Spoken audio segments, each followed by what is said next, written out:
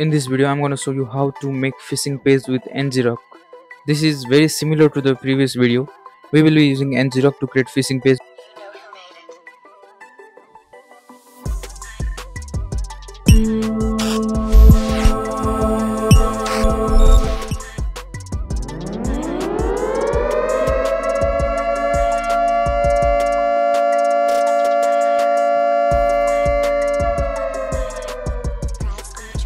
The Ngrok website link is in the description. Go to the website and sign up. After signing up and log in it and then download the Ngrok. After downloading, unzip it and open that folder in terminal and run this command. Basically, this command is for authentication and it allows Ngrok for more features.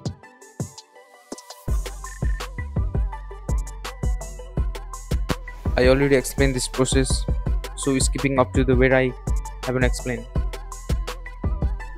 Now, in another terminal, run command ngrok http://80. This command will make HTTP tunnel on our local port 80. It means we will expose a web server on port 80 of our local machine to the internet. Now, copy the forwarding domain name only and paste as IP address. After pasting the domain as IP address in that section, the process is same as shown in the previous video.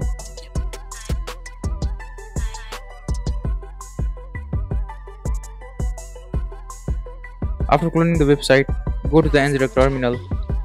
From that, open the forwarding link to as phishing page. As you can see, the page is looking as the Facebook original website, and the process is same in the previous video, where the target enter the credential and we get the passwords and emails. To be safe from the phishing, we shouldn't open or click the unknown link. First, always check the domain name whether it is suspicious or not. So this was for the video. Please comment the topic for the next video I should make. So bye bye guys, see you in the next video. So don't forget to like, share and subscribe.